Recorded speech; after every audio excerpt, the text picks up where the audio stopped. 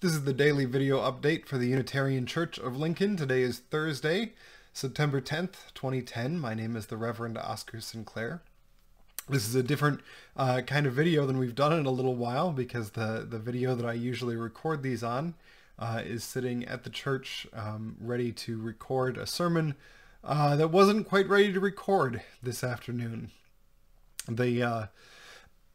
The process of writing worship is fundamentally a creative process, and